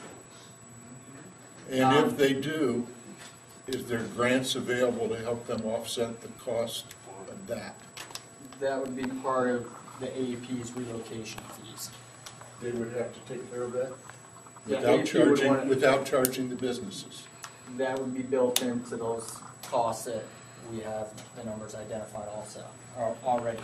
A lot of those businesses, I recall, and I have to look at the map to make sure, but some of those businesses back up to, I think it's Bigelow, is the next road to the south. Mm-hmm. So their property line already goes to the rear. So connecting that way would be quite simple for AEP to do.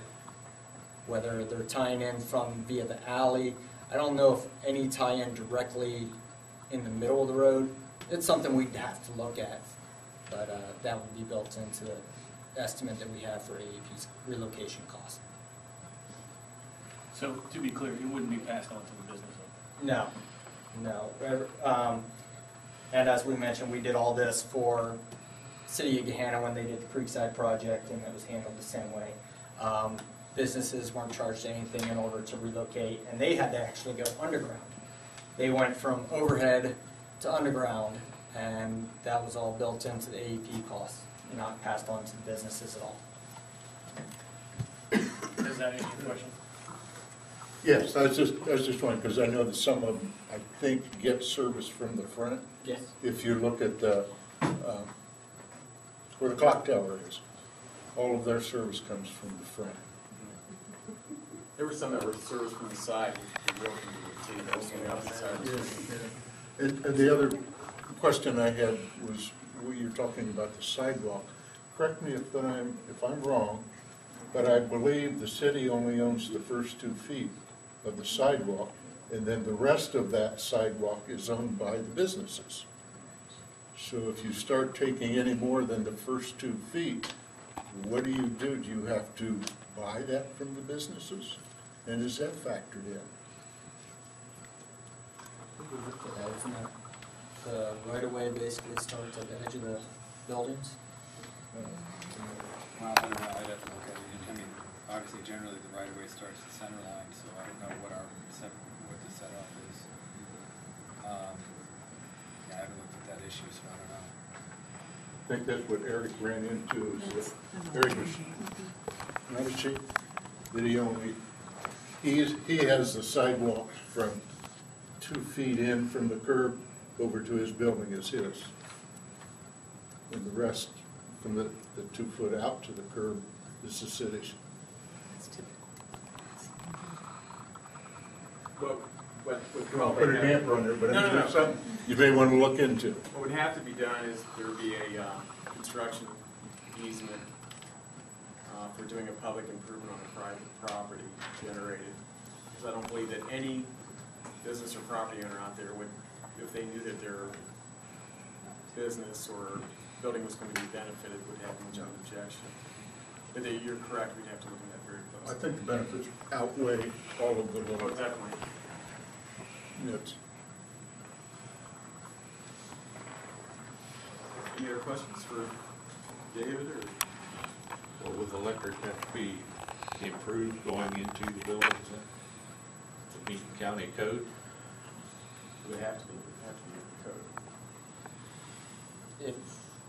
If it's not code compliant now. So then we're not. Well, they're not gonna go into the buildings to make sure that inside the buildings are code compliant. They just wanna know the connection point where their meter is code compliant. Without that, I mean, you got it.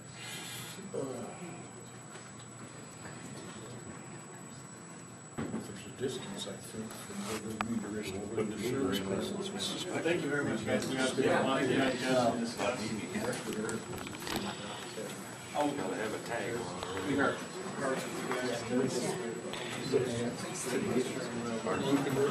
They're not doing any improvements in the building, so on the meter. You go ahead and keep it, because there's a lot more up here, so. Alright, no problem. No, there's a lot more up here all around. Alright, no problem.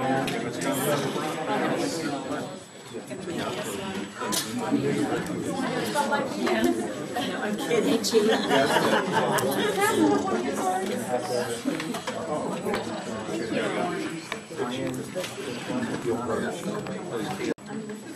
All right, council. All right, thank you to both of you. Thank you. And I'd like to thank Leslie and Kevin for spending all the time with us that they have recently. It's a lot of fun. All right, council. Where do we go from? Motion to adjourn? All right. Oh. Don't have anything to do with the park or anything. I just have a question about the Facebook page or the web page. I want to know why council meeting. Hang on 1 minute on that. Yeah. All procedures. Lucy just rescinded his motion. He doesn't get a second. You did have a second. Oh, you did have a second? Yeah, All right, so you gotta vote on it. we have to vote. You can rescind it or you can vote. Are you, do you want to rescind? Did we have a sign-in sheet? Did we follow that No, procedure we tonight? have no sign-in Did we not provide one? No. Is this a public meeting or not? Because we're sending For it the out. council. Do we have a second on the rescind? Okay. All right, so we're back in public session. All right. Yes, could you state your name? My name is Sherry Penny, and I have been looking on our webpage. Why has not council minutes been updated since 2/14? I mean, I'd like to get on there and be able to look and see. I'm not always available to come to the meetings, but nowhere do I find council minutes. Used to, they tacked them up, and when I paid my water bill, I'd glance at them as I went in to pay my water bill every month. I'm uptown every month. Then they put them on the webpage. Okay, that's fine. I can look on the computer, but it's not been updated in so long, and people would like to know what's happening. Well, they have to be approved before they can go up. Okay. So however long that takes, whether they get approved in a normal time frame or not. And I'm not sure if they're not current. We have had change of employees, so we have got to go back and try to get back on track with some of that with the current employees and some training things on the site.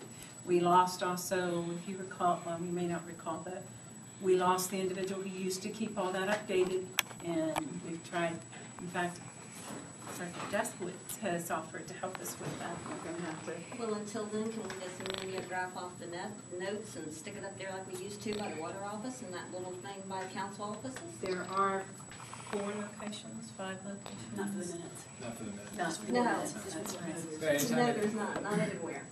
That's what I'm saying. Anytime anyone wants a copy of the minutes or they want to see the minutes, you just stop by the administrative office. If you're there for your water bill, you can ask Renee for a copy of it. Okay. Thanks. Is there someone else?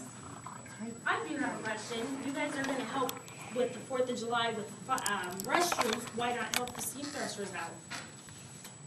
Because we signed a contract and technically those restrooms were in that contract. Well, Showers. Because that's an extra expense that we don't need.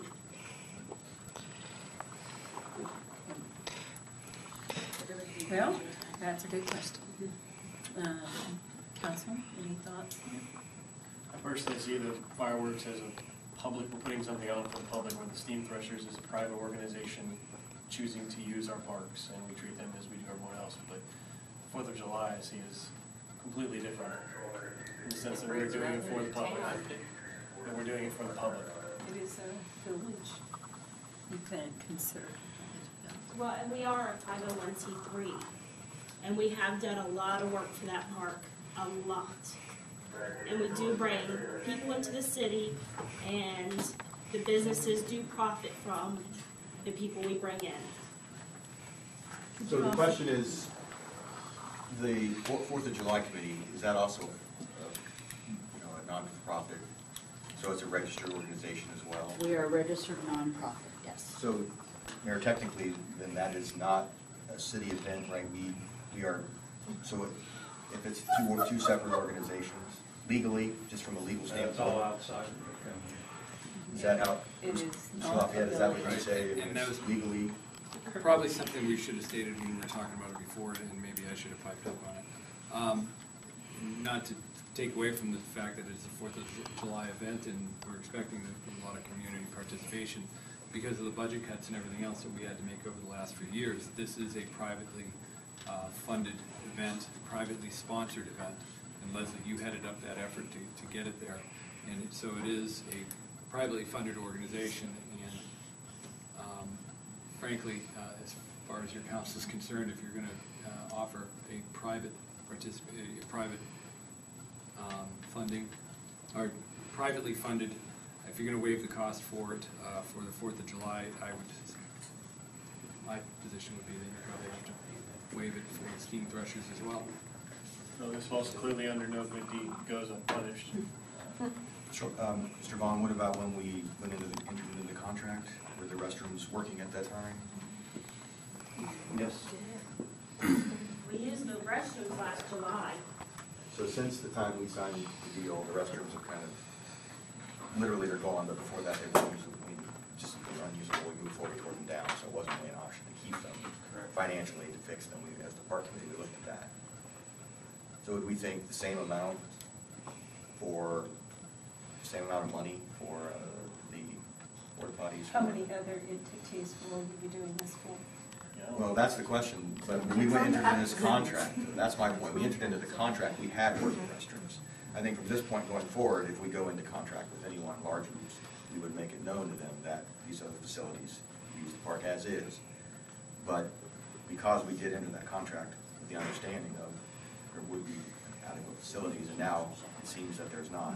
So we do have under contract the Mid-Ohio scooter, classic scooter. So that's another, we went into contract.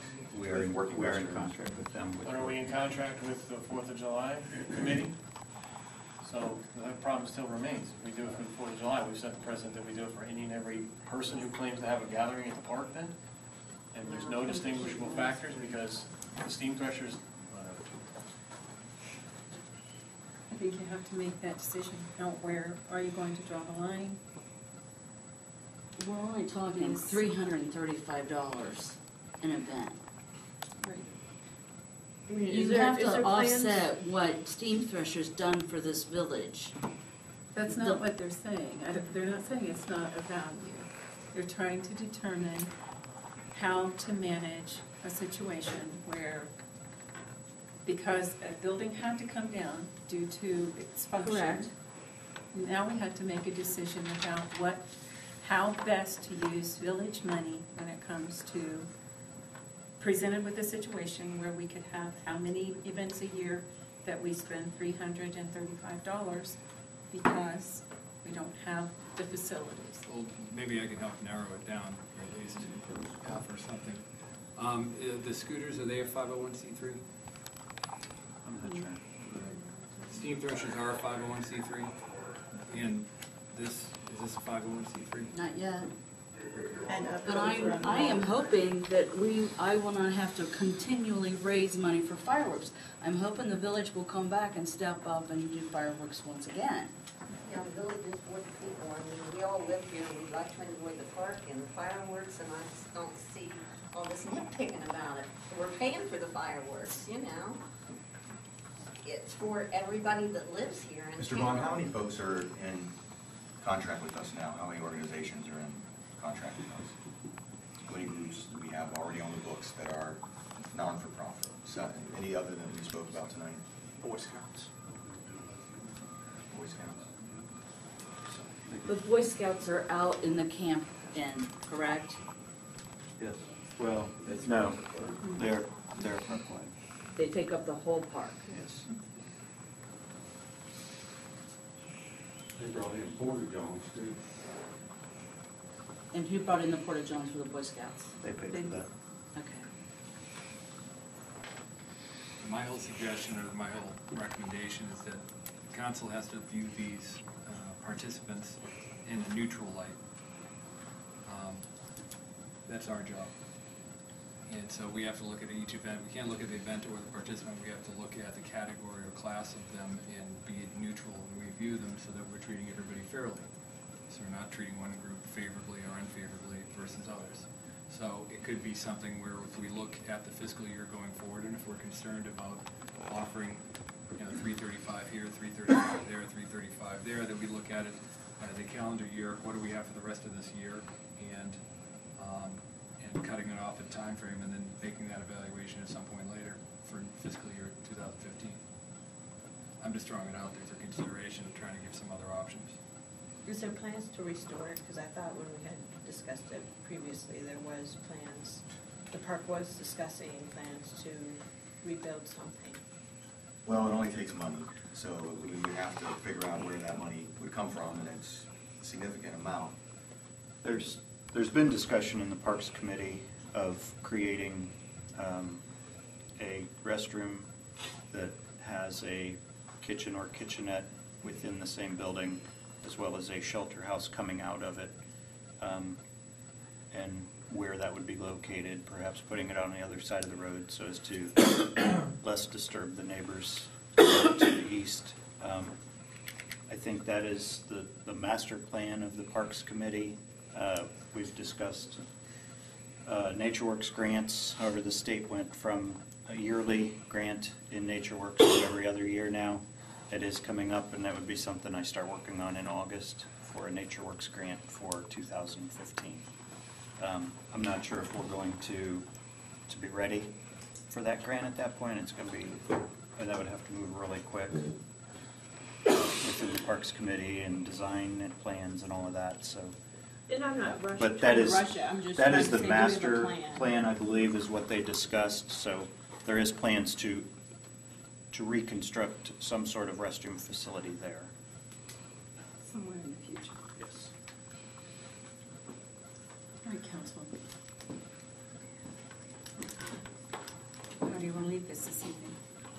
So the question in front of us then is, do we want to basically bind ourselves to anytime anyone has anything within the park to provide them restroom services or not? Because we can't do it for some and not do it for others, unless there's an exception that we can find that applies to, for example, the 4th of July and not to others, and whether we can carve out that exception legally. So I don't know if that's something we can table until, well, we got the 4th of July coming up. Well, I would say with the 4th of July, they are not a 501(c)(3), and we have said that we support that event. To date, we have said that. Perhaps that's what you do this year until they become a 501(c)(3). I don't know. I mean, I don't see what the 501(c)(3) distinction is for anyway. Anyone can go throw the $50 at the Secretary of State and call themselves a 501(c)(3) after they get the paperwork. And no then point. I mean, why draw that distinction? It doesn't make a lot of sense. I was throwing out a distinction of some distinction. You know, again, this is being thrown at me right now to try to come up with get the old legal brain going here, coming up with something that justifies it and treats everybody fairly. You've already voted on the 4th of July, and if it's for the steam threshers, we still have another meeting before the steam threshers come. won't the porta potties still be there for the steam threshers, the ones that are currently there? They won't be behind, like Leslie said, behind there where no one's allowed to go. There will be porta potties there. But of course, it doesn't address the issue that we're not providing them. Are you someone talking else about is. the The ball ones that are field? currently there. The ball Yeah. field. And also, like the groups, like the Boy Scouts, how many Boy Scouts come out? I think we had 600. Okay, so, I mean, you're looking at Boy Scouts that have, there's 2 bathrooms in the youth building, and I assume they're all Boy Scouts. So they could use both bathrooms in the youth building and the bathrooms by the campers. That wouldn't be bad for that size of a group. When we're talking about 4th of July, where we have 2,000 plus of men and women,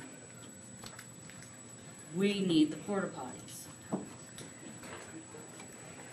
Same as steam We can't start drawing the threshers. distinctions based upon projected population to show up. I mean, we can't, how do we do that? That will be their question. If they find that you have covered the costs for another entity, that will be their question.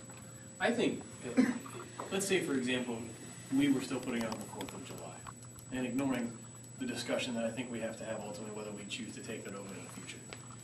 If we were putting it on and we had no bathrooms, would we provide porta potties? The answer is clearly yes, we would provide some form of restrooms. What is different there than now? And whatever that distinction is, that's the distinction we draw now. In the sense that, what are we saying? If we're putting it on, let's say, for example, some cities do it in conjunction with, like I know Lancaster, Kroger's helps pay for a portion of it, and they sponsor it. They're paying for a part of it. And and the city is still providing all the services at the park and, whatever that may be. How is that any different than what we're doing here then if we're putting it on, albeit our part is less than, for example, in my example that Lancaster's paying for? That's different. Do you understand what I'm getting at? It's still our event being paid largely by an outside entity, but it's still our event, it's still Plain City's event. It's not the steam threshers, it is a local holiday put on by Plain City. Now, I don't want to ignore Leslie's efforts because I think we all thank her largely for them, but that distinction of what any city does and accepts donations or whatever from outside entities, be it for profit or nonprofit, they still do those things. And whatever allows them to do those things should allow us to do that, provide the restrooms, and not open ourselves up to having to provide it for any other outside agency or organization that wants to use the park. So my question is, and I guess I would slightly disagree, I would say that the function is not Plain City's. It is private donations, but it happens to take place on public property.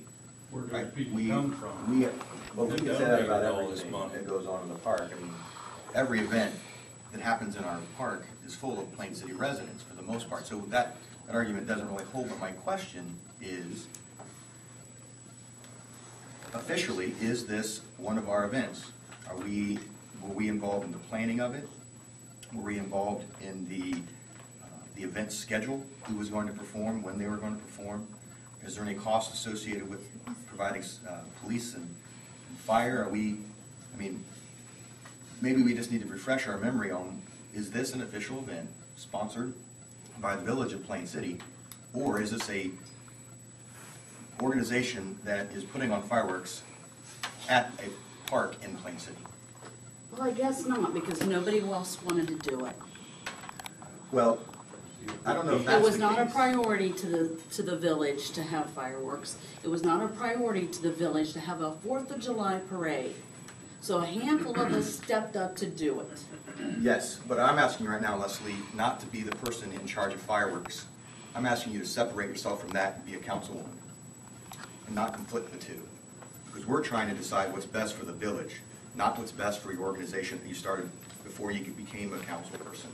I think we all are for the fireworks, but we're trying to decide, if we do it for this group, do we have to do it for every group? Are we picking ourselves up for liability? We're already in a contract with the group. We made a contract with us when we had certain facilities, and now we don't have those facilities. This has nothing to do really with your specific event. It's a wonderful thing, but it is one of many events that take place in our parks. So that's the question I'm asking. Is this an official Plain City event? Or have we let an organization use the park for their wonderful activity that most of the community will come out for? That's the question. The second question is, liability-wise or legally-wise, since we've entered into a contract and the condition of the park has changed, and there are I believe I'd have to double and verify that, but three that we have entered into when we have restroom facilities and now we don't. Do we have to somehow modify those, pay for the restrooms or something like that?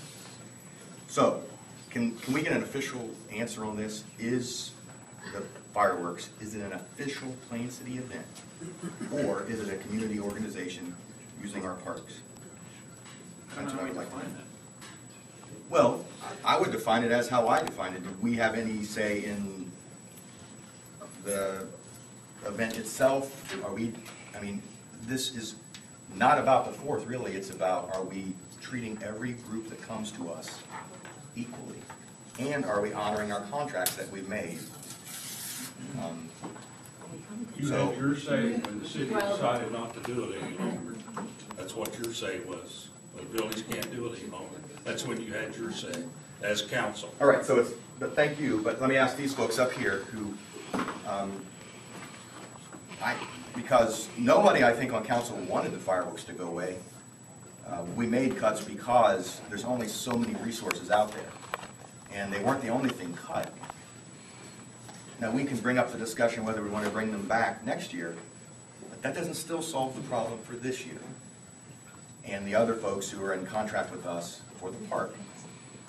So can anybody answer the question, is this an official Plain City event, or is it an organization using our park? I can tell you that official, I don't know how you're defining that, but in the past, when we gave money toward the 4th of July, we considered it an event that we sponsored and supported. And the same, I can tell you the contract that I gave to the fireworks company, it is for the village of Plain City. It's supported by the committee of the fireworks. It's being paid by the village, or by the committee. Yes, but who signed that contract? For In what the village. capacity was this contract signed? I presented it to Kevin, and Kevin said that the committee could sign it because we were paying for it. right, you're paying for it, the village is not. The village is not, but it is for the, it states that it is for the village of Plain City. The same way that residents of Plain City could come to your festival and enjoy what you're putting on, right? It is a community festival, a non-for-profit organization that raises. So it seems like we can't play favorites when it comes to big nonprofit groups that want to benefit the community, whether it be fireworks or steam crushers or motor scooters or whatever. Seems to me that's what we've always done. Well, we were paying for it. it. Or what's paying for it? How is that different?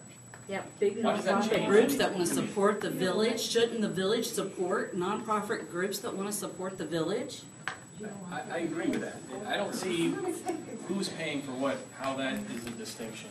It's still the 4th of July. That doesn't change anything. It's no different, like I said, than any other municipality accepting donations from an outside organization. Does that change the fact that it's still not the municipality putting it on, allowing?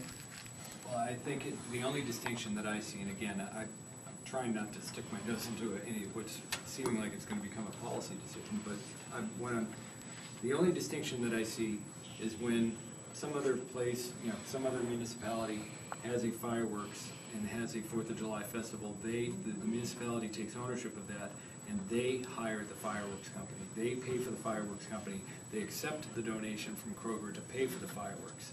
But the village itself, or the community itself, is the one that's signing the contracts for the people to come in and put on the services and to allow everybody into the that's the only distinction. And they accept the liability. And this, obviously, this is an unfortunate circumstance this year where the village, whatever, I mean, we're not paying for it, we're not hosting the fireworks. I mean, we're hosting them because people are coming to the village for it, but the village council, because of financial cuts, didn't pay for the fireworks.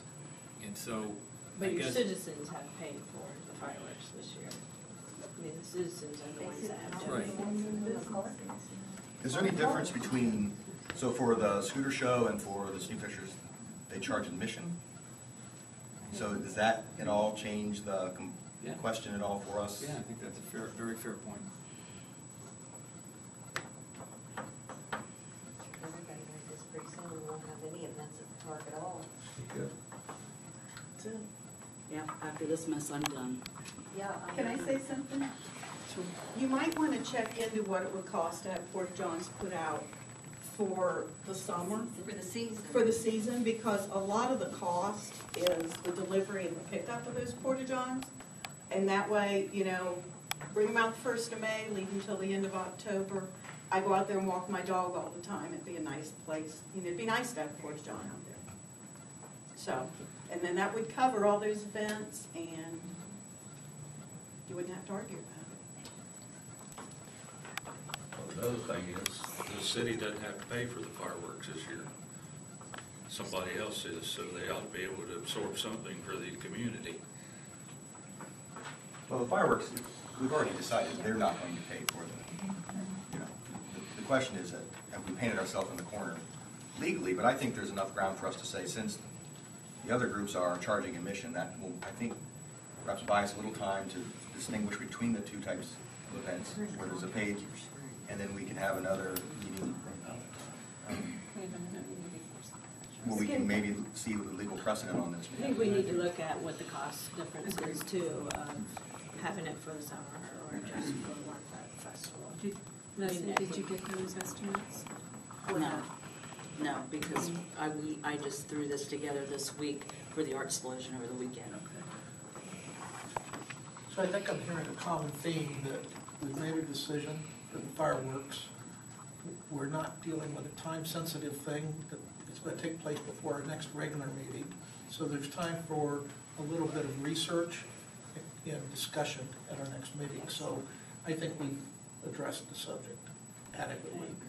Paul, I would like to just ask, when you look into this, I think the big two things that I think all of us are, so charge admission versus not charging admission. But even if they are charging admission, they entered a contract with the village of Plain City under the assumption that there would be working restroom facilities. So that also may change how we deal with it, because whether they charge admission or not, we have a contract with them.